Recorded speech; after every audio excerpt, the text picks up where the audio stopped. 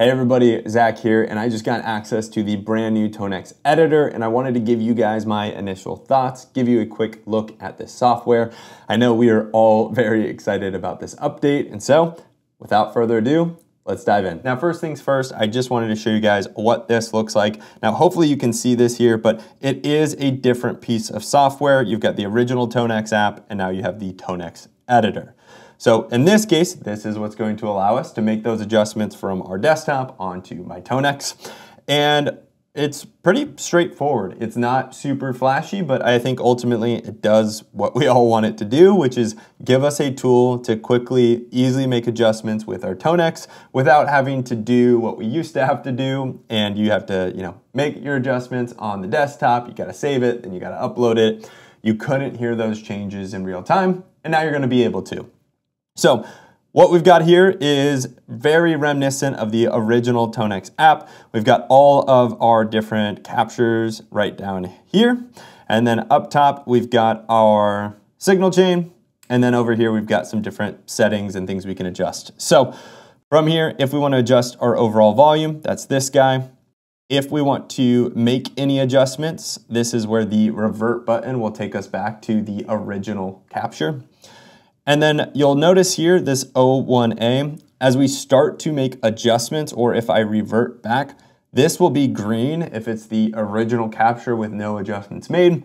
And then it changes to orange as we start to go in and kind of tweak everything. Now, just like the original hardware, if you make any changes, if you actually want those changes to be saved, you have to physically save it or save as a new capture. In this case, if I make a ton of adjustments, navigate to somewhere else, go back, it's going to just revert to whatever that pre-saved version was. I think that's pretty straightforward, but just in case you didn't know. And then over here on the right, we've got our tap tempo. We've got some different adjustments that we can do here in terms of backing up our actual software, and then whichever version we're currently on. Now, one thing that I do like that they added inside of this little gear icon, we've got access to the same thing we had within the menu of the hardware. So if I want to go in and adjust for global or a preset tap tempo, I can do that here. And then under the global setup, this is where we've got access to adjust our input trim, main volume, the overall interface volume, and then we can navigate to our external controls, MIDI, tuner, so on and so forth. Now, I think all of that's pretty straightforward, but I do like now that the general allows us to go in and see all of those general setup settings that were available on the hardware within this unit. So now I think it's much easier to see what we are looking at. And then if I want to go in and let's say I want to change the naming convention, and I just want to see the name of the capture in real time as I make adjustments, that's happening here on the physical pedal as well. To see that a little bit more, we're going to now look at the actual signal chain. And this is where we can go in, and I've got a capture from Alter Ampworks. It's their ProSonic. It's a phenomenal capture. Feel free, check that out in the description. But then past that, once I start to make adjustments from the editor, as I add or remove bass, that is also happening, and I can see that adjustment being made on the physical hardware, which is super cool, and I'm very happy we finally have this. Now, from here, then we can go in, again, make all of the changes that we want, adjust the depth, presence. We also have the ability here within the cab to either upload a custom IR or do the virtual IR, which is an update that went live a little while back. This allows you to digitally blend and create your own unique impulse response. I think this is super awesome, but for now, I think we'll just leave it at the original tone model. Then over here, we have the same previous rollout or previous firmware that went live, where now we've got some additional effects. So we've got modulation, delay, reverb.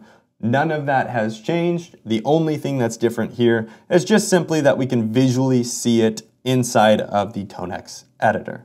So if I go in and I add, I make any adjustments, once again, just be sure to hit save. And then all of this, as I'm clicking, dragging, moving things, I'm seeing it show up right here, which is awesome.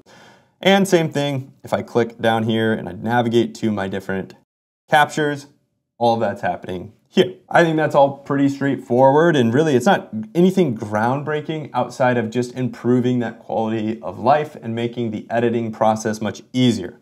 I found that editing on the physical hardware, especially on the TONEX pedal, was okay. It was a small screen, but it worked. But on the TONEX One, it's very hard to do because you don't have that display on the physical unit. Now over here, we've got our editor. Now we have our librarian, and this is what's going to allow us to drag, drop, pull things in from the library of our different captures within TONEX. So we've got quite a bit of different options here. This auto load option, if I go in and just click, it will immediately load it, versus if I turn this off, I have to double click and then it loads it. And then right up top here, we've got our preset, tone models, and then tone net. So we can go in and pull up just everything that's available within our presets and tone models. We've got a filter right up top here, just like we do with the TONEX software.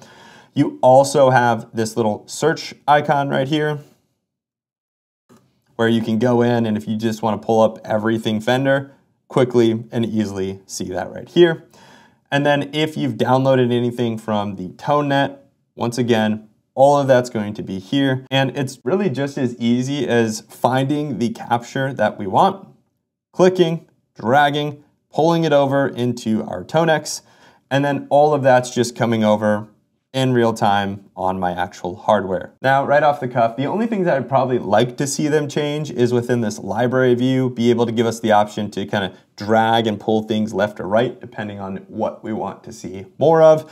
I do feel like this is a ton of information, and it's fine. I think it works, but it's a little bit of data overload.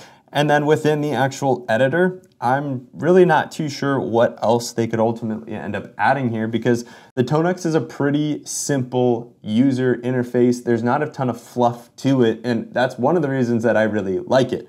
It does the amp technology and the capture process incredibly well. It's very cost effective and it's not super expensive. And so I think because of this, the editor does exactly what it set out to do.